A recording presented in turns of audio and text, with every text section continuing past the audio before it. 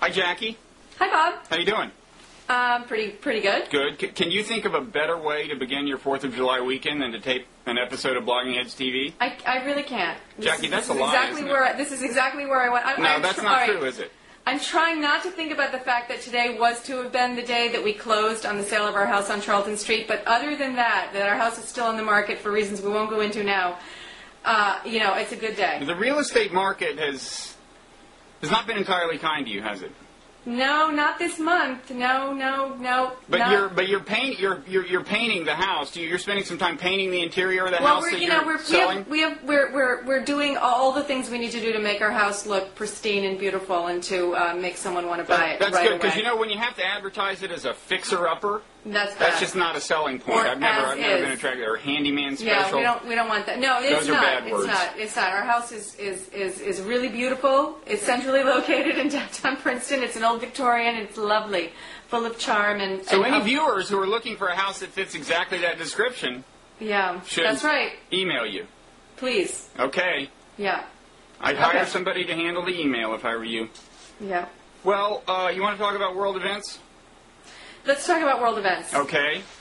Iran has not seemed all that front burner lately, but there was this seemingly disturbing note about the Ayatollah Ali Khamenei, who has much more actual power than the famously eccentric President Ahmadinejad, who said, and this is reading from a Voice of America bulletin, Iran's supreme leader says he sees no benefit to negotiations with the United States on his country's nuclear program.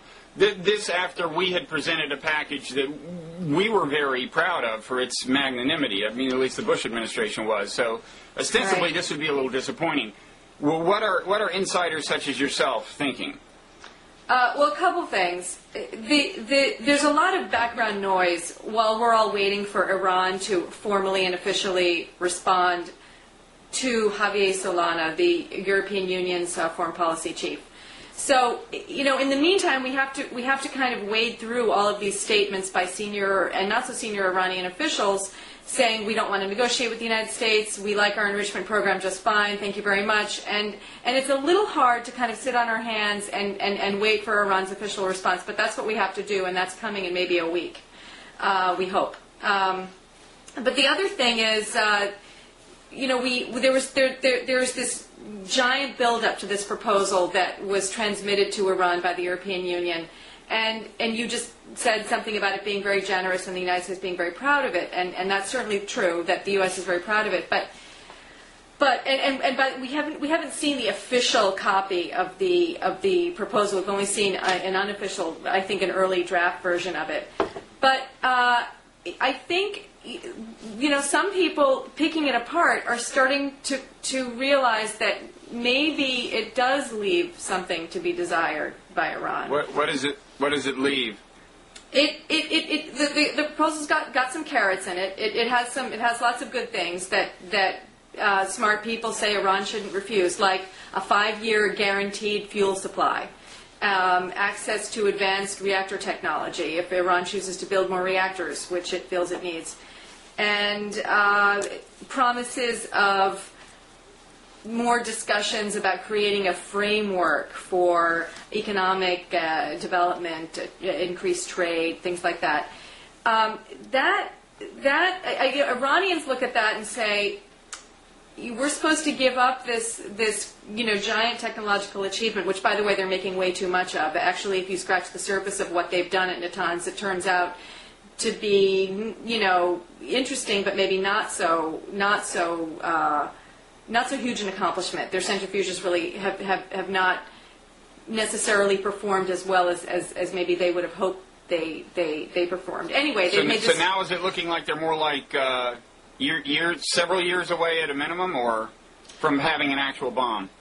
Yeah, they're not close to making a bomb if they're relying on uranium that they're producing at Natanz. Okay.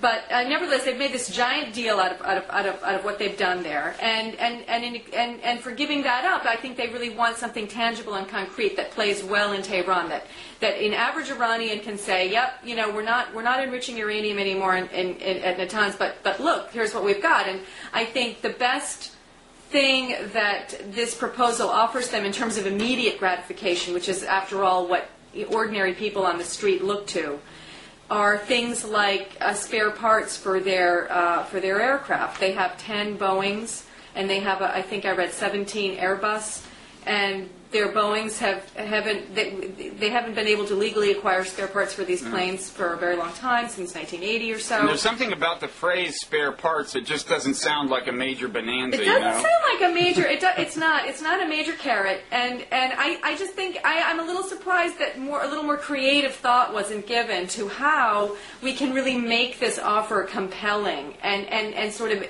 in a way that the average Iranian can say, yeah, it makes no sense for us to have this enrichment program at all. I think a much better plan would be for us to get assistance for our public health or our advanced technology in some other area. Well, there was this op-ed piece in the New York Times by Flint Leverett, who I think worked in the Bush administration in the early years, right? Yeah, I was on the NSC staff. He was saying that what we need is a grand bargain. I mean, he said either in this piece or in a talk that I heard him give recently that basically he thought this overture was not nearly what it's made out to be. It wasn't even all that deeply earnest as a diplomatic overture, and it was more an attempt to head off embarrassment in the Security Council with people like China and Russia, and conceivably even the Europeans deserting us, and it was just kind of a short-term fix to head that off. And he was proposing something including security guarantee, full normalization of relations, I guess, and security guarantees, which means, in other words, we promise you we will not attack you. And he seemed to think that's what it would take and that it would be worth it. I'm not sure I see the Bush administration ever telling just about anyone that we won't attack them. I mean, certainly members of the axis of evil would have to work hard to get that, I would think. Right. But my favorite phrase in his op-ed was that the offer was strategically shallow. Yeah. And I think that is an accurate summation of our position.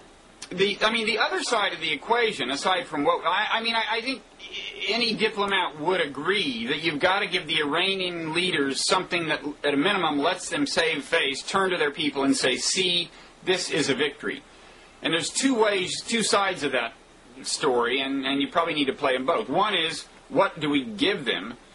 And the other is, what do they get to keep in terms of processing capability, right? I mean, the one thing they've said so many times that it's going to be hard for them to back off of, they've said it in public so many times, is, correct me if I've got the details wrong, but we have the right to, process this stuff for our energy. I guess they've used the phrase enrich uranium for domestic energy use, right? For a peaceful nuclear program. And so, it seems to me it's going to be hard to get them to back off of that as a practical matter. And one question is it possible to arrange inspections that are strong enough that we could be sure that that's in fact all they were doing, that they could be enriching uranium, and we could be sure that they weren't turning it into weapons? Is that technically feasible? The answer is no. It's not at all. You can arrange all the inspections you want, and you can make them great, and you can put cameras in 24/7 and no notice inspections and all of that. The point that gets non-proliferation experts really concerned about is that any country that has the full fuel cycle, but in particular the enrichment part of the fuel cycle, is another country too many. And the expertise, the capability that you gain from operating a centrifuge cascade can be replicated someplace else out of your monitoring camera's sight. You can, a member of the regime could sell or give away that technology to someone else. And from an environmental and economic point of view, there's this enormous investment of resources in something that is really giving you a very small margin of return that you'd be far better off acquiring on the market in some other way. So there are all kinds of good reasons why the enrichment part of the fuel cycle in particular is not a good thing for Iran. Okay, now as far as them doing it somewhere else secretly, you can imagine inspections intrusive enough, right? I mean, if you said inspectors can go look anywhere, and you can imagine making it very hard for them to do it, but under existing inspection protocol, you would have too much uncertainty, or I mean, can you dream up a dream inspection regime if you just leave aside the question of how much of Iran's sovereignty you wanted to preserve? Centrifuge cascades are really easy to hide. You can put them, they need a large power source, but other than that, they can be anywhere. We still have no idea where North Korea's uranium enrichment program is located. It's under existing inspection protocols. The IAEA can, if Iran re-adheres to the additional protocol, the IAEA can go almost anywhere it wants with some very minimal notice. But that's not. But I don't think that's going to make people who worry about enrichment proliferation sleep easier at night. I think that the idea is that what we have to try to do is persuade Iran that it's not in its or the world's interest for more countries to have enrichment capabilities, that what we need to be moving to is a situation where Iran has a stake in and has a management, a financial, even a technical stake in an enrichment program somewhere else that lots of countries can subscribe to. But there is something, right, that we are going to let them, in principle, under this agreement, we would let them do domestically after a period during which... Right. And what is that? So that's not enriching uranium. What is it we would be willing to let them do? The language of the proposal, I wish I had it in front of me, but basically it's sort of, there were a couple of paragraphs that set up some giant hurdles that Iran would have to jump over. That basically the Security Council and the IAEA Board of Governors would have to be completely 100% satisfied that Iran was entirely, with no doubt whatsoever, abiding by every last inch of its obligations under the NPT. And any tiny little uncertainty the U.S. would use as a reason not to implement that provision, which would allow Iran someday in the future to have its own enrichment So you think program. they would be right to mistrust that? Yeah, that's kind of I don't think anyone reading that would say, oh, we get to have enrichment. We just have to wait a little while, and it's not going to be as easy as that. Well, if indeed then it's not plausible that we're going to let them save face in the sense of getting to do what they have repeatedly said is imperative, which is enrich uranium on their soil. Then it seems to me the carrots are going to have to be pretty big. I mean, carrots are going to have to be pretty big. Turn to their people and say, look, okay, we changed our mind. We backed off on this one thing, but look what we got. Exactly, which is why I think it's a little dismaying for people who want Iran to kind of make the logical choice to give up enrichment, which is a logical choice. It doesn't make sense for Iran to have its own enrichment capability. That you then have to put something real on the table, and aircraft spare parts, a framework for trade development. That seems a little underwhelming, and certainly it's going to play that way in Tehran. Mm-hmm. So, in sum, I mean, we can move on, but the second paragraph of this Voice of America thing, where it adds that the Ayatollah said Iran is willing to discuss international supervision of its program if other countries accept Iran's right to a nuclear program, that ultimately, in your view, is not helpful. I mean, it's not harmful. It's just that this is not a loophole that ultimately is going to be successfully exploited, because you think that's a dead end. The only way maybe things will muddle forward will be for Iran to accept another suspension, like with a 6 to 12 months or something, a set period of time. And in that time, the EU, with the U.S. at the table, and maybe Russia and China can all sit down with Iran and try to negotiate some real tangible benefits that can be translated into things that the people of Iran will see make sense for them to give up this enrichment capability in favor of something else much better, because there are a lot better things that Iran could put its money in than Natanz, 164 centrifuges that maybe aren't even working all that well. It seems to me a logical choice, but I think that needs to be made much more clear than the Bush administration has made it, because the focus of the Bush administration is on punitive measures. It's if there's anything less than full acceptance of this offer, then we go back to the Security Council to get a Chapter 7 resolution, and that's also kind of a dead end. Now, Bush's instinct is all sticks and no carrots. I remember years ago, well, a year or two ago on Iran, maybe a year ago or even less. He said, we've sanctioned ourselves out of influence. In other words, we had already applied the sticks, the sanctions, and so there's kind of nothing else to do. Well, actually, there is a whole other realm of things you can do. They're called carrots, things, you know. Right. But he just doesn't think that way. He thinks when you've exhausted the sticks at your disposal, there's just kind of no point in talking. I mean, that really is his instinct. He's an all sticks, no carrots guy, even though he's been, you know, forced, you know, by grim reality and Condi Rice and whoever else to throw in a few carrots at this point. Exactly. Okay, moving on to something no more encouraging, Israel and the Palestinians. Of course, there's a chance it will be overtaken by events, but as of now, you know, there was this soldier who was kidnapped by the Palestinians. A couple of soldiers were killed. Israel basically kind of invaded, I guess, southern Gaza, knocked out this power plant, blew up some bridges, and that's kind of where the state of play is. Largely, there's a lot of discussion about what happens next, and I actually think I may have just seen a report that has Israel moved further north in Gaza, or have you heard anything about that? No, I mean, I was just thinking about the one report I read this morning was about the UN humanitarian chief talking about conditions in Gaza deteriorating, but I'm not sure about. Yeah. No, it's kind of a mess, and I'm not sure. Well, the other thing Israel has done is seize a good chunk of the Palestinian government. That is to say, a lot of members of Hamas, who I think like a third of the cabinet, and I don't know, maybe 20 members of parliament or something, and they are holding them, I guess, in jail. I guess they've been formally arrested or something. And the question, I mean, I didn't see the logic of knocking out that power plant at all. No. That seems to me, it seems superficially to a lot of people, certainly people of a European cast of mind, disproportionate, to given the fact that it disrupts power for, I think, a long time for hundreds of thousands of Palestinians. As for the capture of the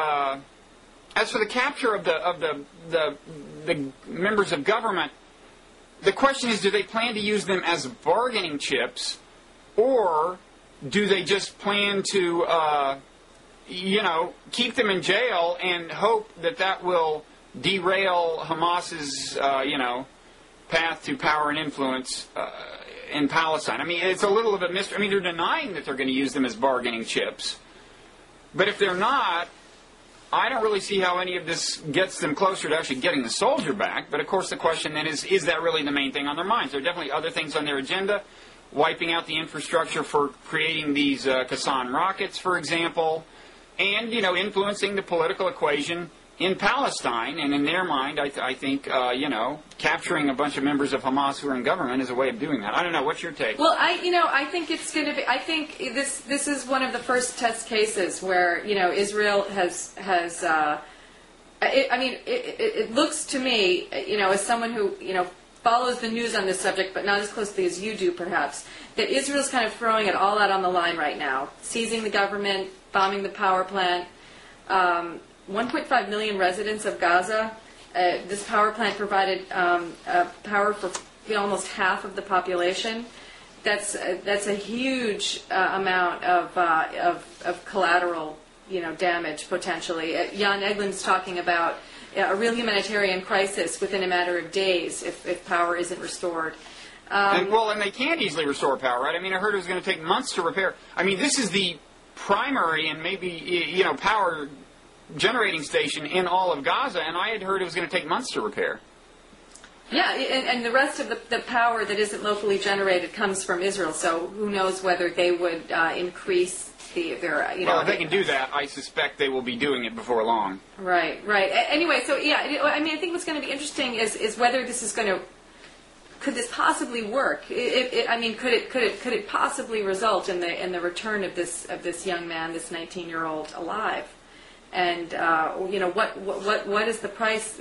I don't know. It seems like Israel has so quickly, rapidly escalated the stakes of this confrontation to a point where it will be very hard to imagine I'm hoping, but very hard to imagine a happy resolution. Yeah, well, there's two things you hear about the Israeli motivation. One is political. People point out that neither Olmert nor the defense minister, Peretz, has the kind of military experience that traditionally Israeli leaders have had. And so they don't have this storied career that, say, Sharon had, and so they need to work harder to show their manhood, basically. That's one thing you're hearing a lot of, and that's just a political calculation. In terms of how this might actually lead to getting this guy released, you also hear that conceivably Egypt and or Syria, but Egypt's the one doing the talking now, could apply enough pressure on Hamas to get him released, and maybe creating this huge crisis is a way to get Egypt's attention or something.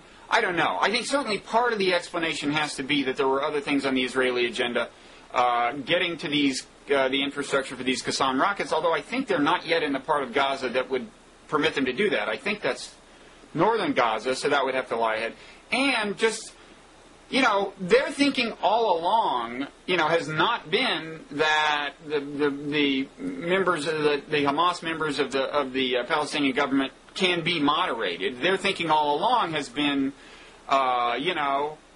ultimately we need some kind of showdown between them and Fatah, even a civil war. You just need to basically eliminate Hamas. And putting a bunch of them in jail is one way to get them off the stage. I think it's just not, from Israel's point of view, that's not going to be productive, which is not to say that this whole thing is going to have been productive from the Palestinians' point of view. Well, I suppose the one thing Israel could do, if it wanted to ratchet this down a notch, it would be to release some Palestinian prisoners. Yeah, but geez, they sound like they're a long way from doing that. That's the thing. Anything short of that, I don't see how it gets their soldier released. Hamas, it is just not a face-saving resolution for Hamas. Even if Israel gives back all these guys they just captured, it is not a face-saving solution for Hamas to say, okay, here's the guy. Hamas has to get something for this, and I don't think Israel's going to give it, arguably for good reasons. I don't think it's necessarily a good idea to bargain for hostages. It's not that easy to see. The other thing you hear is, look, Israel is stalling and using intelligence to find out where this guy is. And it could be that if you find out where he is and surround him and give the Palestinians inside literally the choice between living and dying, it kind of depends on who they are, It's not always easy to choose to die. And maybe that would lead to his release. But it seems to me like this is a major mess, and it's very hard to imagine, things not being a lot worse than they were before the guy was kidnapped in the first place. This just seems to me it's going to turn out badly. And I have to. This is a hobby horse of mine that it was a mistake to immediately cut off the funding of Hamas, because Hamas did not recognize Israel's right to exist. There's no way Hamas was going to do that 180 right away. That was either naive or cynical to demand that of them. I would love to know what would have happened if what you had said to Hamas is this: look, you're in charge now. We expect the following. A, you continue your ceasefire. B, now that you're in charge, you rein in the terrorists on the margin who are still launching rockets and things, which would have been basically Islamic Jihad, I think. And if Hamas had managed to reconcile with Fatah, had managed to create a working relationship, I think they would have had the power to rein in those terrorists. That at least is a credible demand, a demand that could possibly be met, because it doesn't involve Hamas immediately and conspicuously throwing overboard, years and years of core ideological doctrine. And in any event, I think certainly cutting off the funding immediately has not been vindicated by the subsequent train of events, because that was actually the cause of Hamas ending the ceasefire, even though the pretext was the explosion of the shell on the beach. I mean, ultimately, it was basically a delayed reaction to Israel playing hardball on the funding, I think, and Europe and the United States playing hardball on the funding. Right. No, I mean, who knows? You know, maybe later today we'll learn that he's been released or found or something. But this it's just been a shocking escalation of tension. Yeah, and I mean, you know, it's a very poignant picture of him that's being circulated. You know, he looks like a kid. Yep. He is a kid.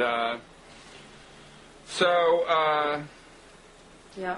That's that. So we have no productive insights, in short, into what they could do going forward.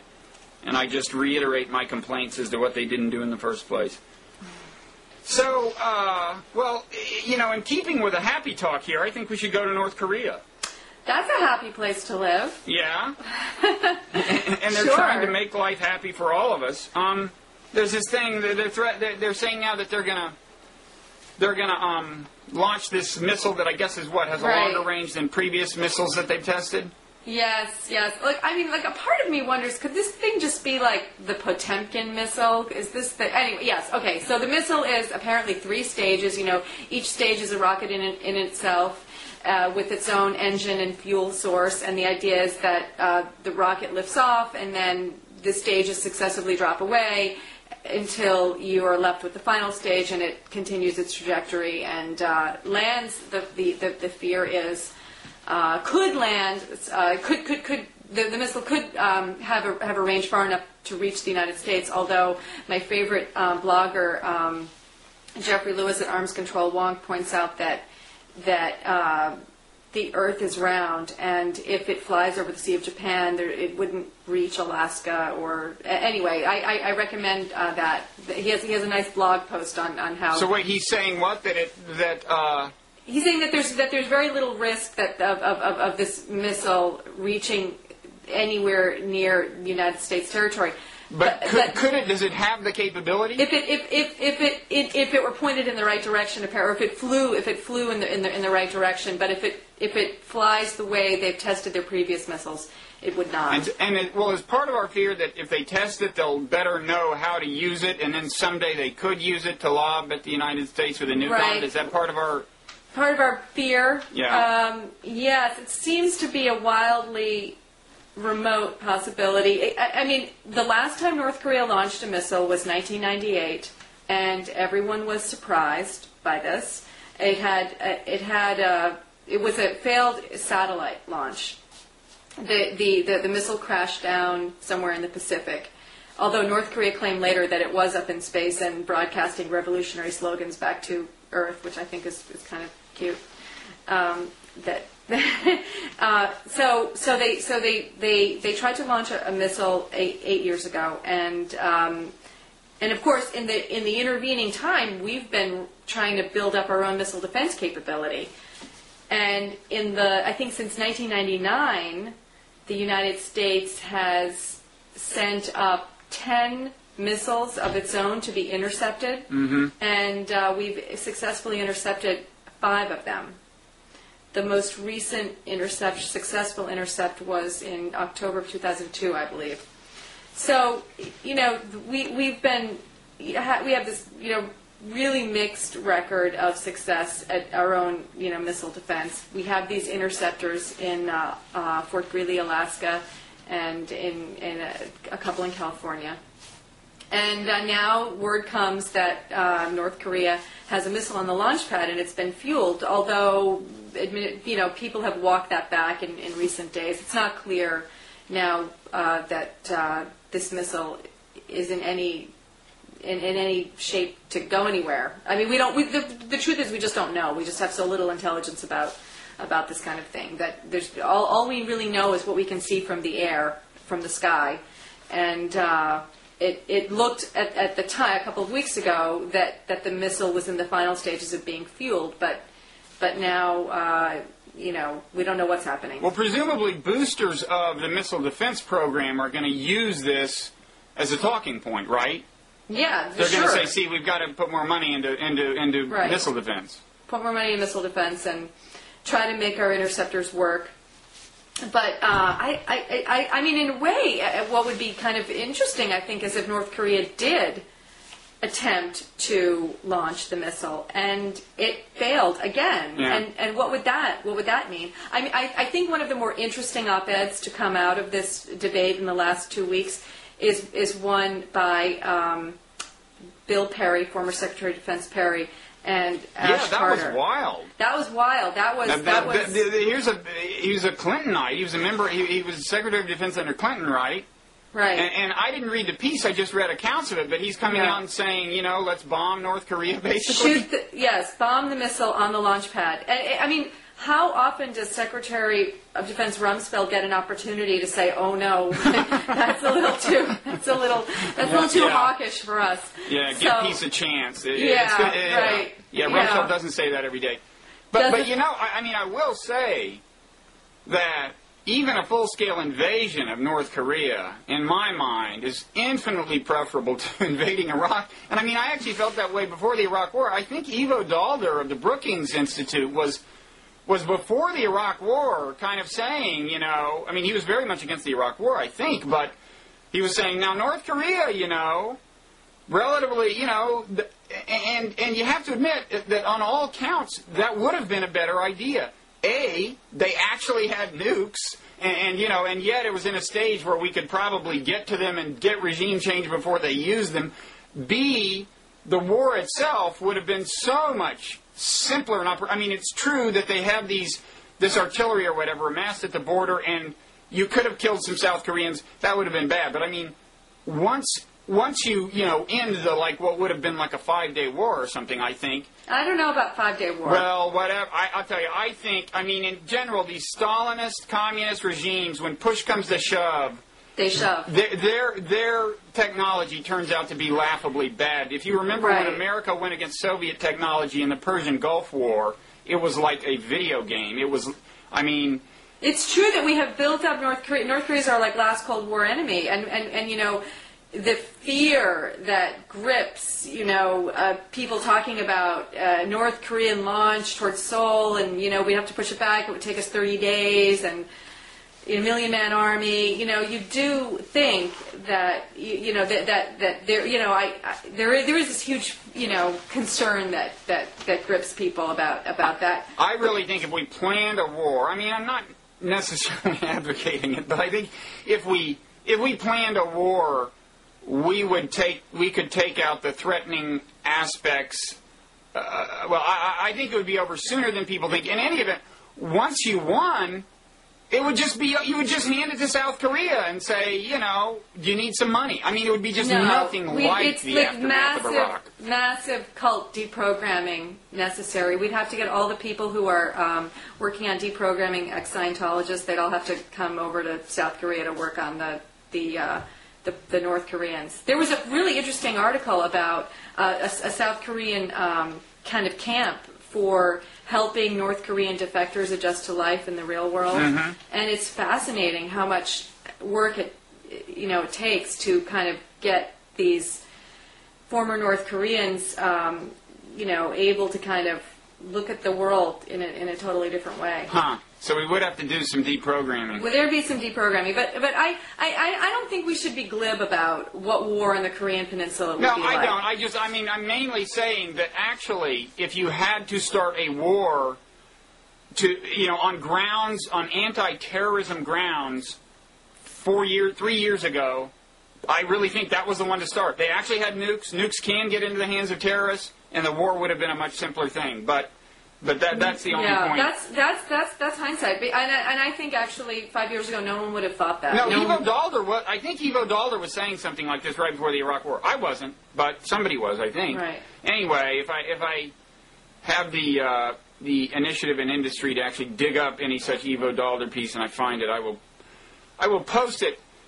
Perry thinks that there's very little chance. Perry and Ash Carter think that there's very little chance North Korea would respond militarily to an attack of its missile launch site because Kim Jong-il would know that that's the end of his regime. If he starts a war, yeah. Yeah. And it would be. It would be the end. But that's still a leap, that assumption. And certainly South Korea has no interest at all in the United States practicing a little regime change in North Korea. Yeah.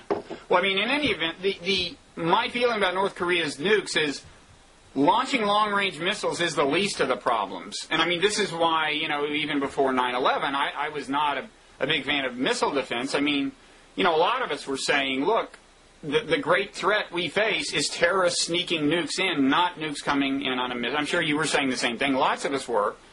It was, of course, very frustrating after 9/11. The neocons, who had been saying exactly the opposite, that missile defense is imperative and all of these rogue states could launch a strike as soon as they get the capability, that they all of a sudden claimed vindication and said, yeah, right, terrorism's the problem, so let's still do everything we were recommending before, even though our premises were completely different then. Right. And well, don't forget, we've never actually seen a North Korean nuclear weapon. But you think they do have one, right? We're taking their word. We're taking their word that they've weaponized their plutonium. And you think that may not be true? I don't know. I mean, maybe they have weaponized it, but what if their weapons don't work? What if their implosion design doesn't work? I don't know. Look, I'm assuming it works, but I just think it's there's just so much we don't know about North Korea that when you build foreign policy on a series of assumptions, you kind of get to a place very quickly that it turns out you maybe shouldn't have gone. It's the same thing with Iraq. Although in the case of Iraq, we had the information we needed beforehand to know that if there were any WMD in Iraq, it was few and far between, not much left to find. Mm-hmm. We just chose to ignore that information. In the case of North Korea, there's just vast amounts we don't know. So to base a whole foreign policy on worst case scenarios, I don't know if it's the smartest thing to do in this case. So this missile is called a Taepodong or something?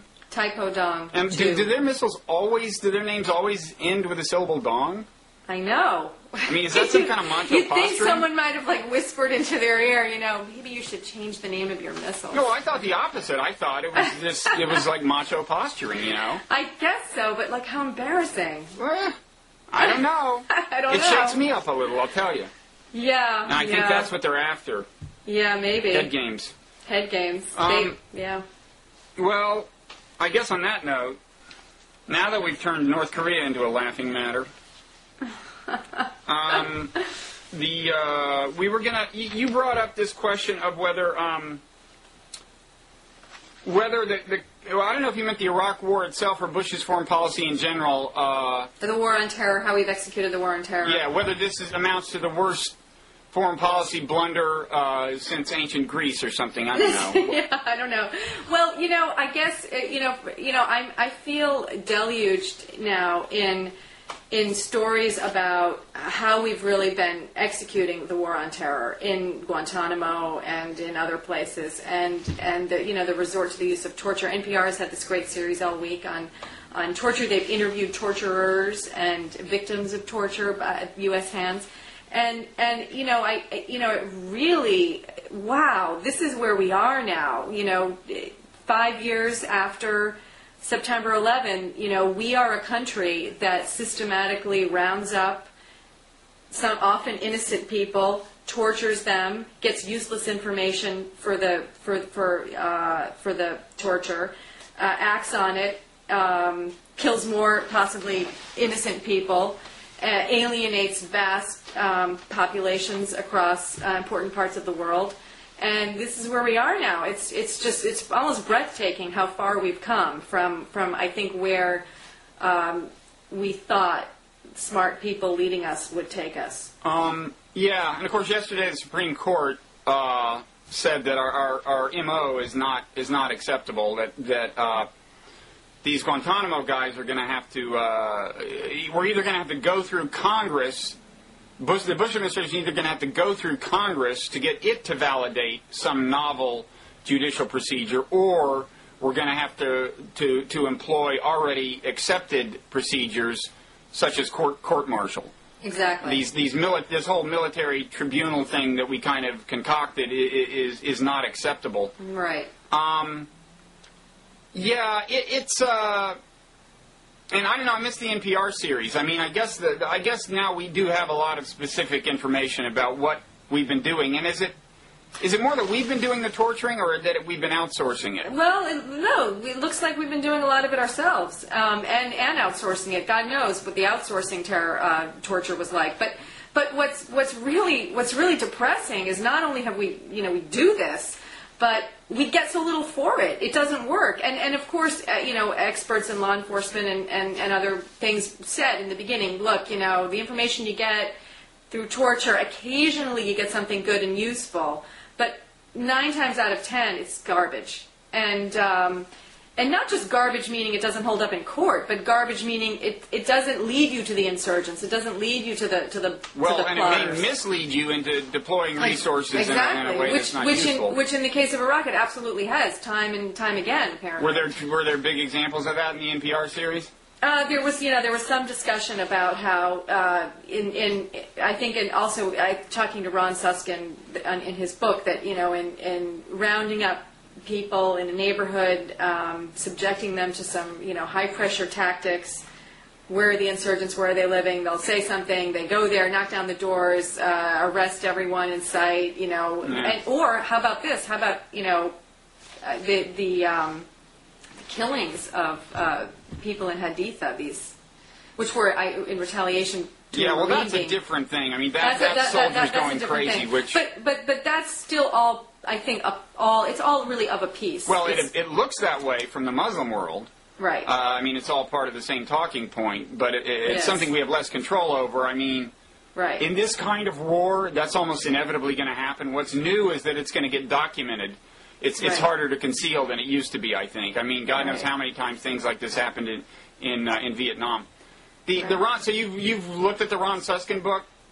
I haven't looked at the Ron Susskind book, and I know I know that there's been some criticism of I have, I just have heard some quotes from his work, from his book, that just seem like a little too good to be true, a little too perfect. I don't think he's like some kind of major fabricator. I'm just not ready to jump on board. I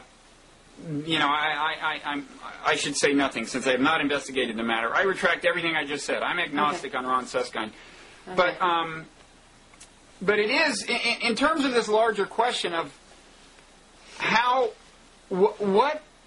when this century has foreign policy gone as badly as it seems to have gone, at least to me and you, and really to a growing number of Republicans who are... Well, I mean, I think that is an interesting question. When in the last 100 years or 200 years? I mean, Vietnam is a famous blunder, but Vietnam... First of all, one thing that Vietnam didn't do is make people in America less safe than they had been before. And I think, I have this quote, actually, on this subject. There was this poll done... Well, not directly on this subject, but in terms of what the Iraq War has done for terrorism, there was this poll done by Foreign Policy magazine and of former security officials, and a majority of them said that we were losing the war on terror, which I think is actually kind of a weird way to put the question. But anyway, one of them said, a former CIA official who described himself as a conservative Republican, said the war in Iraq has provided global terrorist groups with a recruiting bonanza, a valuable training ground, and a strategic beachhead at the crossheads of the oil-rich Persian Gulf and Turkey, the traditional land bridge linking the Middle East to Europe. That's a perfect story. I think that sums up well what it's done, and it's true that I think the threat is more immediate to people in that region, including Europeans. But I also think it has just increased the chances that something will happen in America, because it's been such a good selling point for terrorist recruiters. And Vietnam didn't do that. I mean, in fact, the whole question of whether Vietnam was a problem in terms of the Cold War is kind of an open one. My own view is that the Soviet system was just bound to collapse internally. It just was not a sufficiently productive system economically, and it had the added disadvantage of giving people no freedom. So I'm not sure that to the extent that the Vietnam experience inhibited us from engaging in further proxy wars, I'm not really sure that mattered very much. But well, there's now all this discussion about how maybe not so much Vietnam, but the Watergate period, which eroded the powers of the presidency. This is the point of Jane Mayer's profile of David Addington, Cheney's kind of chief advisor, lawyer. That because we came out of that period in the late 60s with the power of the presidency severely eroded, this administration is now trying to undo all that damage. And what we see now in the execution of the war on terror, the establishment of these military tribunals, which are now ruled unconstitutional, is an attempt to remedy that. So we've kind of, in attempting to right a perceived wrong from that Cold War era in the late 60s and early 70s, we've gotten ourselves into this much worse mess. Yeah. And I guess you could argue that maybe the failure in Vietnam was one of the things that made Reagan gun-shy when he pulled out of Lebanon immediately after the bombing of whatever that was. We lost some Marines or something. That is cited. That apparently, Al-Qaeda apparently considered that significant data and a sign that America is ultimately weak. That's true. So conceivably, you can imagine Vietnam having influenced that decision. I don't know, but things certainly, seem. Vietnam hangs over the Pentagon, but I think in a sobering good. I mean, it's all of the majority of senior Pentagon guys now, women, not so much women, I guess, but were trained in that era in Vietnam. They kind of came up in that era, and they're very sober about deploying forces and very careful about how they want to do it, and that's a good thing, right? I mean, that's how we want our. They are the people that Bush and Rumsfeld failed to listen to, basically, before they invaded Iraq, right? Exactly. Certainly Shinseki. There's 7 of them, right? I don't know. To varying degrees, have said in different ways, not our idea, not how we would have fought the war, poor planning, not enough troops, etc. Yeah. Anyway, so I look, Vietnam, it's had a huge impact on the conduct of American foreign policy and military policy. I mean, we should say, amidst this kind of morning session, I mean, MOUR, in addition to MOR, that there is a chance, and it may be the last chance, that right now Iraq could start to turn the corner towards some sort of stability. I mean, Zarqawi got killed, new government finally got its act together, and they have extended this overture to the insurgents that includes at least some form of amnesty. I mean, it seems to me that it's the last gasp before a much larger havoc, but it is a gasp. I mean, I just don't know. I haven't been able to track kind of the parameters since. I haven't been able to figure out whether there are many auspicious signs since the government extended that overture about a week or so ago. So I don't know, but it seems to me if something good is if that's going to turn in a positive direction, it would be this concatenation of events that would make it do so. And if this doesn't make it do so, I think things are going to get bleak. Well, I think, we're always going to be able to point to some positive developments in Iraq, right? Even not only were there overtures made to the insurgents, but there were reports of the insurgents themselves making overtures to Sunnis in government. And maybe there's going to be progress on infrastructure development. The electrical power will stay on for longer parts of the day, and schools will get rebuilt, and all of that. Maybe there will be good news on lots of fronts, but the damage to the United States. I mean, that's sort of the kind of enduring damage in how we've executed the war in Iraq and the war on terror elsewhere. War in Afghanistan not going so well.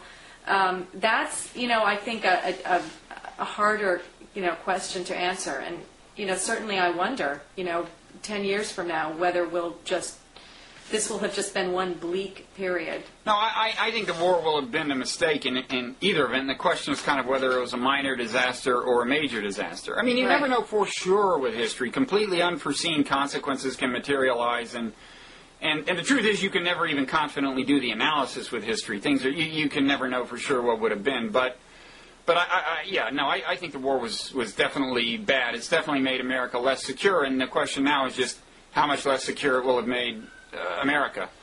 And how I much think in the less best secure, case, if Iraq stabilizes fairly soon, it will still have been a bad idea. Don't get me wrong. I mean, isn't there anything positive we can say? I don't know. This has been such a depressing discussion. What well, else? wait. I mean, it's the 4th of July. Can we talk about things we like about America?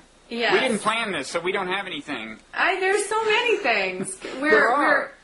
We're the land of the frontier spirit, can do, up by the bootstraps. That's why you and I have both been so upbeat throughout this conversation. That's right. That's We've right. imbibed the American spirit. That's right. You know, I mean, I was in Europe with my husband not that long ago, and you are struck by everyone says this is a cliche how old all the buildings are and how kind of defeatist and kind of fatalistic people are, and this we're not fatalistic, right? We're not, except when talking about the war on terror and how we've run it.